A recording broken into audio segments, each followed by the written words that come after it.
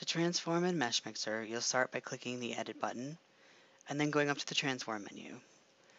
And when you open this up, you'll see that there is a menu here on the left side, as well as several different colored shapes here over top of your model.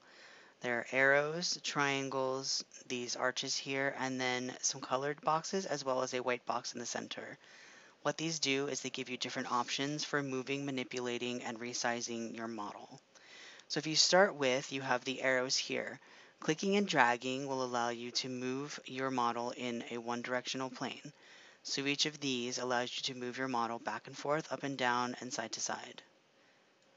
If you come over here to the menu on the left and click Enable Snapping, what this does is it changes the movement from free to an attempt by the program to snap the object to a certain degree. So right now it's set to 2.5 millimeters. You can actually change this.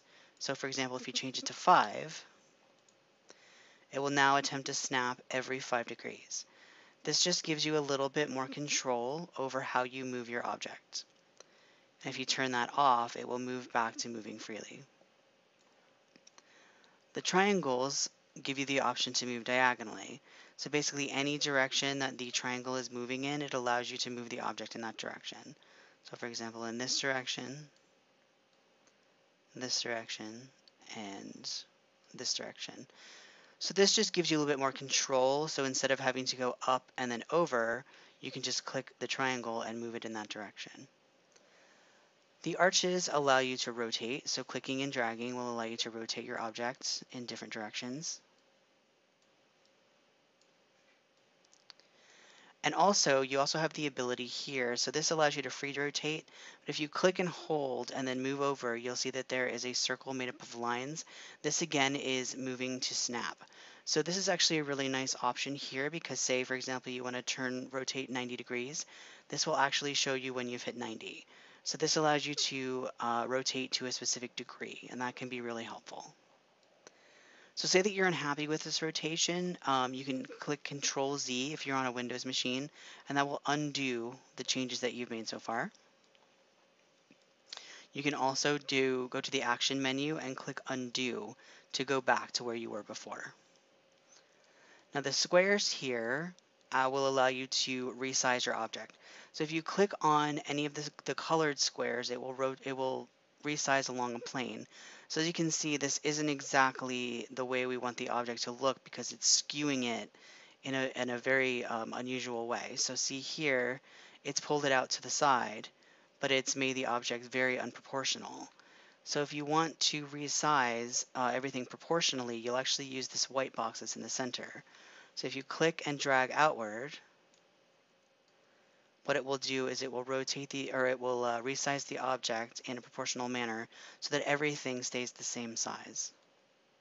So these are options that allow you to manipulate your object freely. So if you want to have a little bit more direct control and precision on how you're changing your object, you can actually come over to the menu here. So actually all of these options here are over here as well, but they allow you to input direct commands. So say for example that you want to move your object from 19 to 30, 39, click there and it will hop it directly up to that exact coordinate. Say you want to rotate by 90 degrees, click there and it will rotate by 90 on the x-axis. Scaling will scale your object up by that amount of degrees, so by 2, and automatically this is on uniform. You can actually turn that off, but by default it's a uniform scale. And then in addition to that, this will scale the whole object, but if you also want to just change the size, you can come down here and change whatever millimeter you want. So say for example from 98 going to 58. And that will scale your object back down. And this allows you to change the scale and the size. So these are all the options here. And then in order to accept your changes, you would click the Accept button. And what that will do is it will the program will tell the model that we are accepting the changes that you've made, and it will close out of this menu. If you aren't happy with the changes that you've made, you can click Cancel, and it will close this menu and undo all of the changes that you previously made. And that is how you do transforms using Meshmixer.